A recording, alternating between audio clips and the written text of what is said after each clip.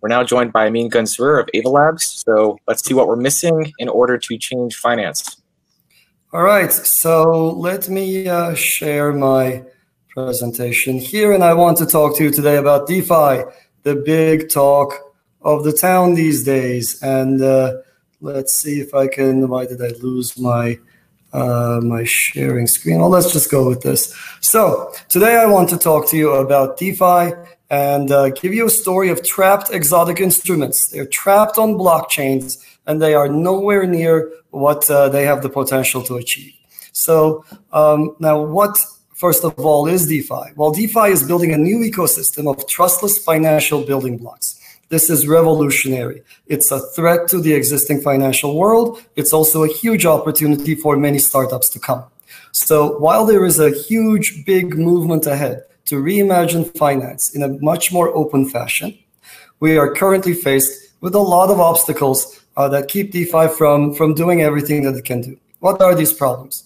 Problem number one is that the infrastructure for DeFi is absolutely abysmal. The big problem, the main problem, is that the infrastructure on which this stuff is based is absolutely abysmal. It's nowhere near where it needs to be to meet the demand that these new instruments put on the system. The power of decentralized, unstoppable, on-chain trading can only shine when we can actually automate these systems and when we can actually start supporting trades at thousands of transactions per second. And today we're only able to do, in a decentralized fashion, only able to do transaction processing at most a few dozen TPS. And that's nowhere near where we need to be. The second big problem is that the DeFi world has turned inwards. It's opening us, it's giving us exposure to cash flows and pools of other DeFi products. And it's layers upon layers of inward-facing products. That's okay. These inward-facing products are revolutionary and new in their own way, but they can only grow so big by facing inwards. What we need to do, this is part of the case I will try to make today, what we need to do is allow these systems to capture the great amount of value in the outside world that is outside of blockchains. This is something that Chainlink is trying to bring in with its own Oracle infrastructure, but deep down, why should that value come into any chain when that chain cannot handle the demands of a new domain? How could that value enter blockchains when these domains require thousands of transactions per second and the blockchains we have today can only handle dozens? And so that gives rise to problem number three. Many DeFi products are what I would call bad DeFi products. They have a Ponzi-like element or a pyramid-like element. They're not really creating value for the participants, at least the late participants. And so we leave the sort of the territory of the good, actually population-serving desirable products, and we go into inward-facing, get-rich-quick schemes that nobody really wants to see, that cannot be with us in the long term. So, how do we fix this? Well, let's talk a little bit about this very first problem, which is performance and scale. And let me very quickly talk a little bit about something that I see that a lot of people are mistaking. And I do this often. I try to correct when I see that the crypto Twitter world is going in a bad direction. Here is one where I see people going in a terrible direction. A lot of people are trying to measure scale by a single metric.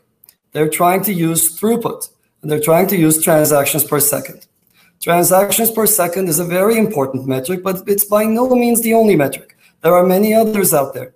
Another one that's just as important is latency.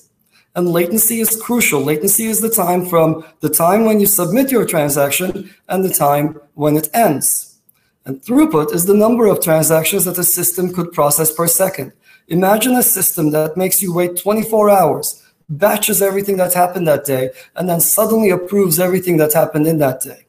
That system could have very high throughput, but the latency would be a day. So you don't want systems like that. You want to be able to interact with financial systems on the fly because life happens and you need to catch up to it. Latency and low latency systems are amazing. Once you use one, you'll never be able to go back. And I bet you've never used one. There have been very, very few of these around. So if you look at Bitcoin, for example, the latency to finality is 1 hour. If you look at Ethereum, the latency to finality is about half an hour for equivalent security. And if you want to just go with something that's not final and you want to kind of YOLO your transactions, then latency is 14 seconds. All of those are incredibly high latencies. To be able to have an interactive system, you need to go to a second or below. So how is scalability measured then? Scalability isn't a single thing. So it's a function of how one thing changes, one performance metric changes as you increase something else. So as I increase the number of network participants, as Zuckerberg gets more people in to his system, how will the throughput of his system behave? Well, I can tell you, he is using a classical system, a classical consensus protocol. He can't add more than 100 people to his system. His system will always be a closed, tiny network. And so that system is a dead end technologically. And it is by far the best protocol in the classical domain. It's designed by my former student, or by my current student who formerly worked on it, who is now currently working on Avalanche. So, or you can look at latency. If I have more and more people using my system, how long does it take for their transactions to get approved? So that's what actually matters for latency. So what happens then when we try to build innovative financial products that don't currently exist in mainstream finance? There is, of course, the problem of performance and scale. But there are a bunch of other problems as well. I'm not going to, a lot of people have heard me talk about Avalanche and how it has a revolutionary approach to the consensus problem. It's the third big improvement in that space that's been around for only half a century, for about 45 years. The last big improvement was by Satoshi Nakamoto, and the Avalanche consensus protocol is just as big a step forward. But I want to talk to you from a different perspective today. I want to talk to you from applications on down. What happens when you try to build 3 exemplar applications? And in this case, I want to start by looking at DEXs.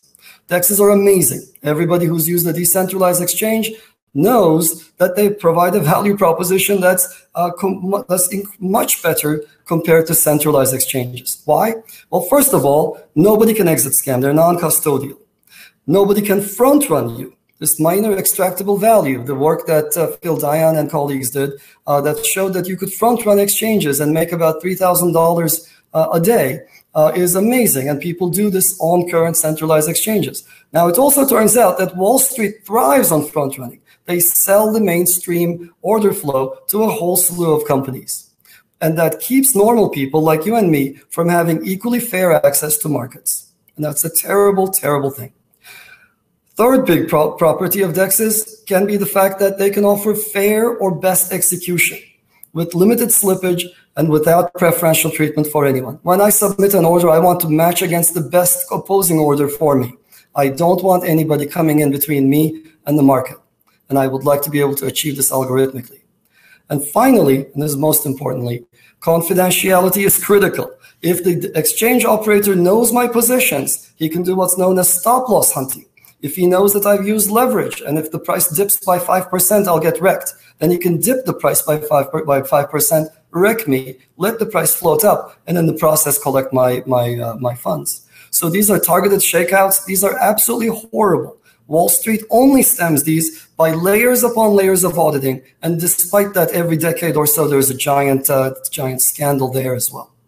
Existing DEXs are not very good at achieving these 4 properties that are crucial. They are venues of last resort. And one of the main reasons is because of latency. They lag behind the market. A secure DEX will take about 30 minutes to finalize a transaction. Even 14 seconds is an eternity.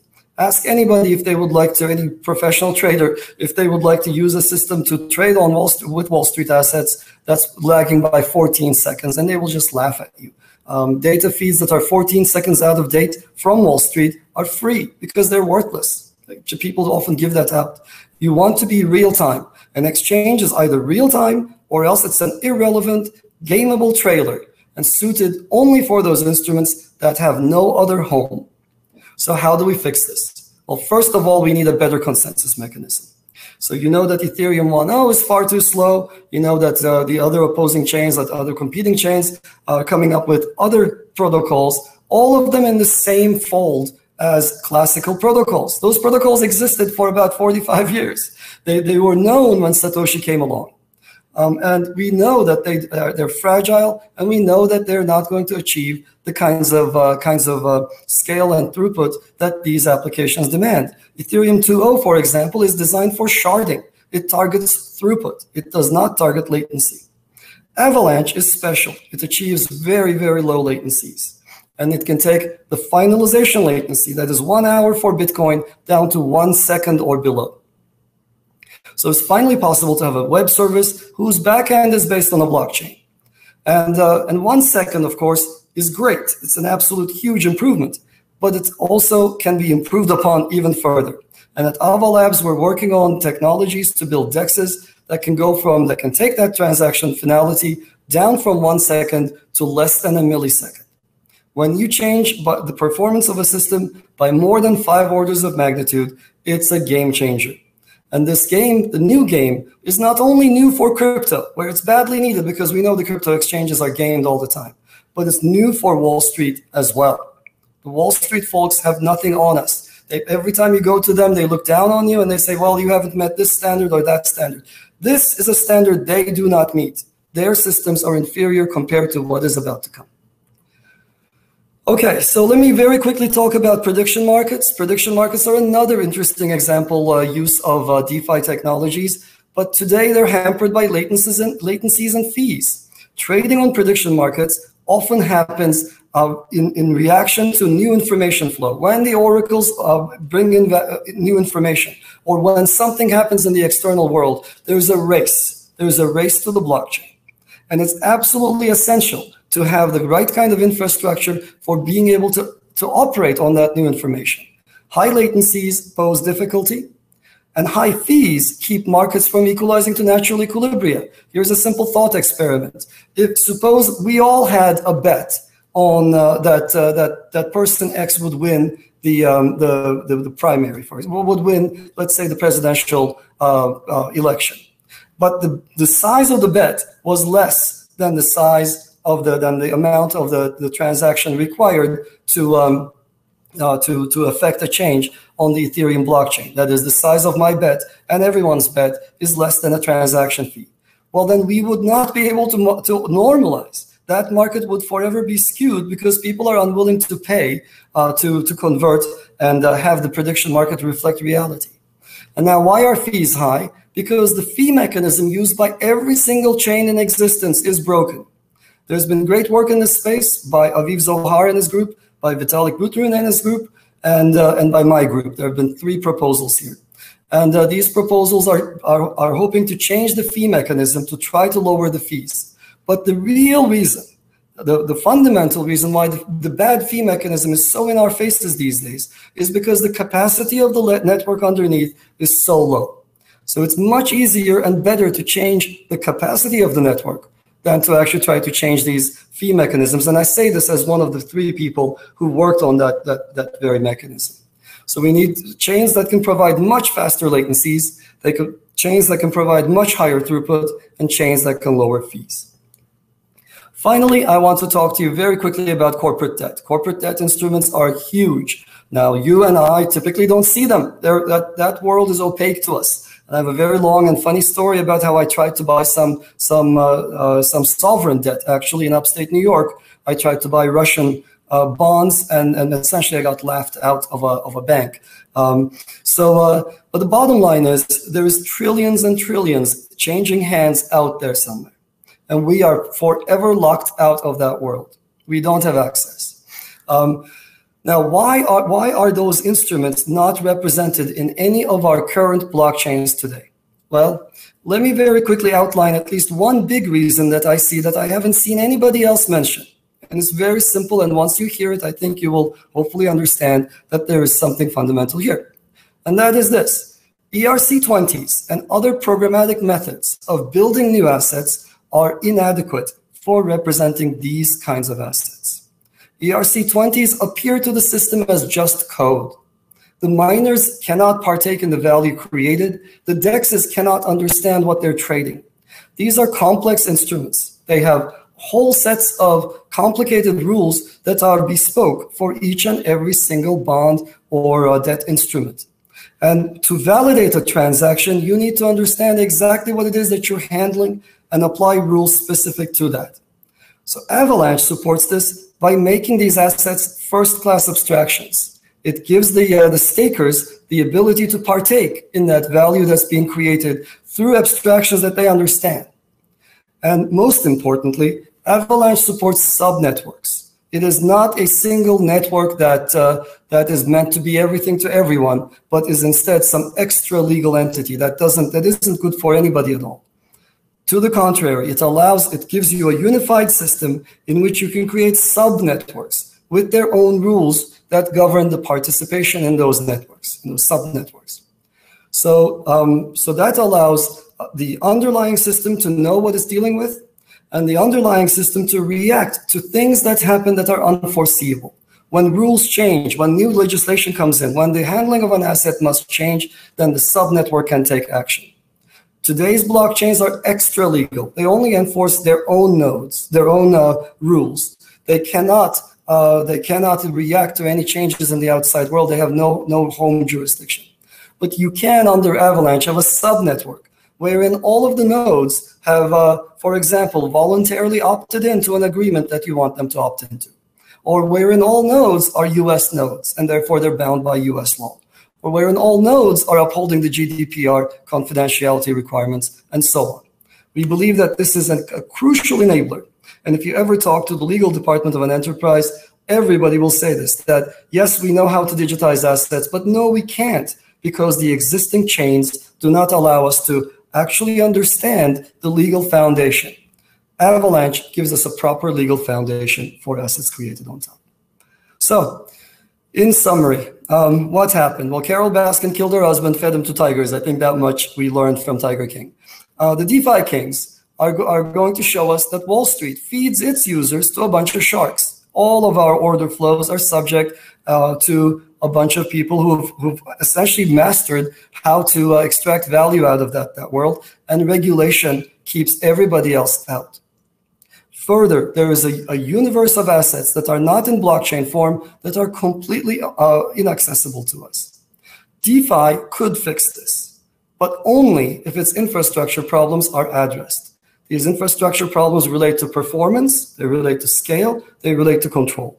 And addressing these problems will open up the stage for fast, competitive, and most importantly, externally facing instruments that capture the value out in the real world, as opposed to turning inwards and trying to extract value from the closed universe of crypto assets.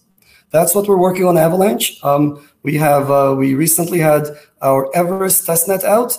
We have our mainnet coming up very soon, and we invite everybody who's excited to come and play with the system. It provides a set of features that are really interesting.